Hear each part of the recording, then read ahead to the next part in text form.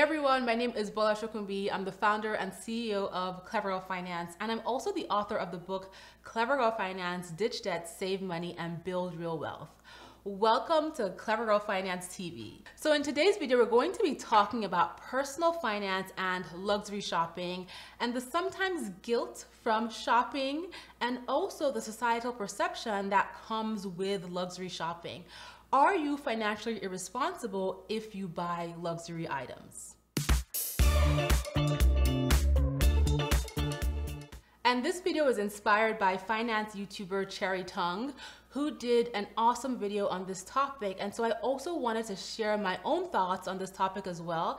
And we will be sure to link Cherry Tongue's video in the description below. Before we get into this video, please hit the like button and subscribe to this channel if you love the content that we share here on Clever Girl Finance. Follow us on Instagram at Clever Girl Finance. We have a great time there. And be sure to visit the clevergirlfinance.com website where we have over 30 plus completely free courses to help you as you work on achieving your financial goals. So personally, I love fine jewelry. I love designer handbags. I'm a huge fan of brands like Chanel and Hermes and a lot of the luxury brands that you see many fashionistas and YouTubers talk about. I love, these different items. And there's a chance that if you see me outside of social media, I may have a luxury item like a handbag or a piece of fine jewelry that I'm wearing. And I have found that I have been judged a lot in the past when I've talked about my handbag collection that I sold, or I've talked about my love for luxury items. And I find that the judgment comes more so from me being female, right? Buying handbags or buying fine jewelry, or even talking about money mistakes that I've made in the past with some of the luxury items that I've purchased. And there is definitely a lot of shame and judgment when it comes to luxury shopping. And I find that more so this judgment and this shame is placed upon women. Women are typically depicted as emotional, shopaholics, and unreasonable spenders. And I hate that whole depiction. I hate that stereotype so much because in many instances that is so far from the truth. There are those people who feel that if you spend your money on luxury goods, then you are financially irresponsible. And of course, yes, there are people who are keeping up with the Joneses, buying things that they cannot afford, and are being financially irresponsible by buying these items, but that's not the case for everyone.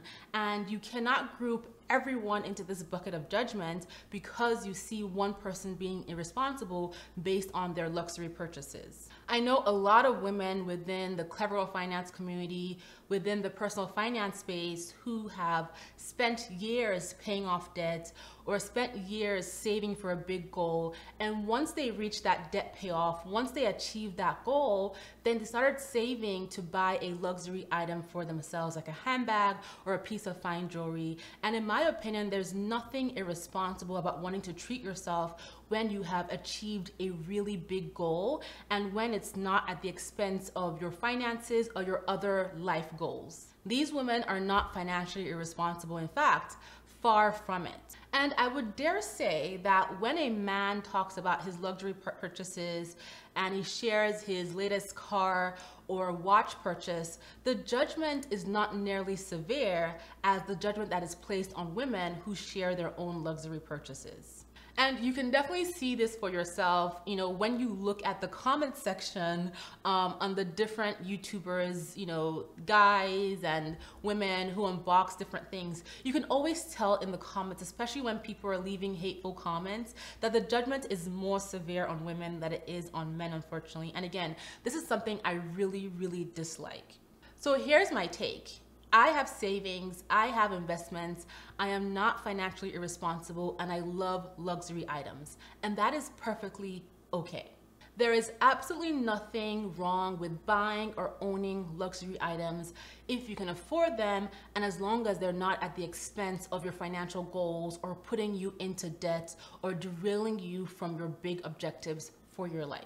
However, from an individual perspective, this is something that each person has to determine for themselves. So when you're looking to buy a luxury item, you really want to take a look at how is this going to impact your savings?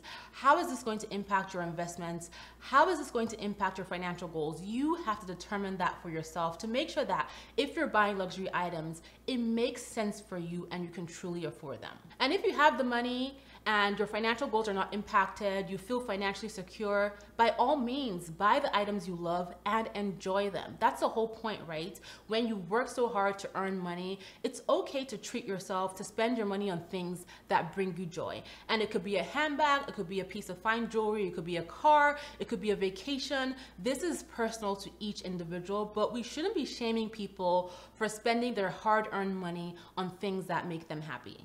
However, as a financial expert, I will caveat and say that when it comes to luxury spending, it is non-essential spending. And so you want to make sure that you're doing the following thing. Number one, prioritize your financial goals. This means that you have paid off your debt. It means that you have savings and investments and you feel financially secure before you go out and start making these large non-essential purchases that could impact your financial goals. Number two, save for the items you love and you want to buy. The last thing you want to do is put an expensive handbag or expensive watch on a credit card that is potentially compounding daily, weekly, or monthly. In my personal opinion, that completely defeats the purpose of luxury because there's no luxury, again, in my opinion, when you're paying high interest on an item that was not even an essential item in your life to begin with.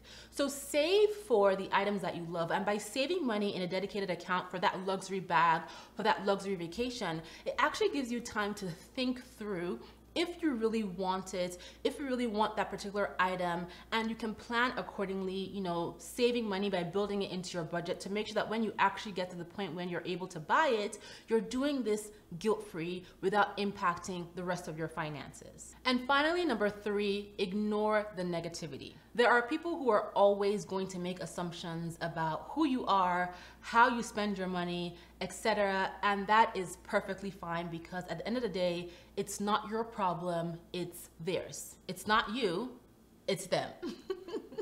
You want to make sure that you are spending your money for the right reasons because you love an item and not because you're trying to impress strangers on the internet or trying to keep up with the Joneses. Essentially, make sure that you're spending your money in a way that's meaningful to you. And I will also say that sometimes making a luxury purchase may not be as satisfying as you expect it to be. And using that money, putting that money towards something else more meaningful might actually give you bigger satisfaction. So for example, giving back to community, supporting a charitable organization, helping someone in need, that might actually bring you bigger satisfaction than buying another luxury item. So again, you want to make sure that you're spending your money in a way that's meaningful to you. And like I've said throughout this video, there's absolutely nothing wrong with liking luxury items. I'm a huge fan of luxury items. I own luxury items. But again, you want to make sure that it's not impacting your finances or your financial goals, and you're truly happy about how you're spending your money. I think when it comes to luxury shopping, it's about creating a balance that you feel good about. So I would love to know your thoughts. Do you agree with me? Do you disagree with me? What are your thoughts on personal finance versus luxury shopping? Leave a comment below. Don't forget to hit the like button and subscribe to this channel if you have enjoyed watching this video. Head on over to Instagram to follow us there at Clever Girl Finance, and be sure to stop by the clevergirlfinance.com website. We have over 30 plus completely free courses and over 40 plus completely free worksheets in addition to our amazing blog content to help you work on achieving your financial goals. Thank you guys for watching, and I will talk to you soon.